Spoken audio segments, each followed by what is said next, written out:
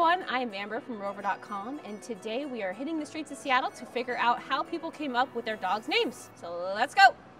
All right, so tell us your name and what is your dog's name? Well, my name is Claire and this is Mia. And how did Mia get her name?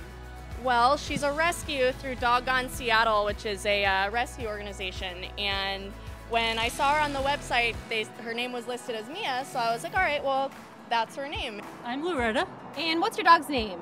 King. And how did King get his name? King got his name because he's a yellow mutt. This is Barley. And how did you come up with Barley?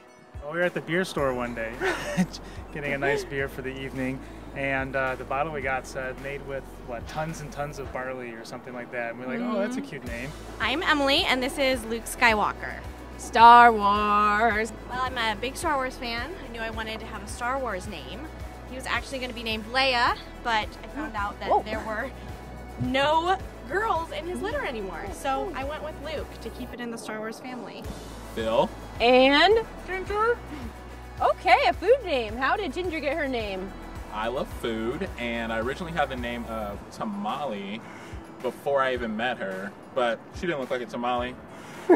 She had these ginger cheeks, so I was like, I think Ginger will do. And this is my new friend. Ada Jolene Bedelia Baskerville. And how did she come up with that? The Ada is for Ada Lovelace, the first computer programmer, because I'm a computer programmer and she's a border collie and she's pretty smart.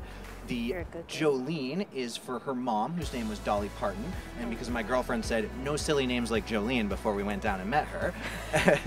The Bedelia is for Amelia Bedelia, who always takes things too literally, just like her. And Baskerville is because when she gets crazy, we like calling her the collie of the Baskervilles. I used to have a Katie Twinkle Toes. My name is Catherine. And Catherine, what is your dog's name? Maisie Foo-Foo. Oh, and how did Maisie Foo-Foo get her name?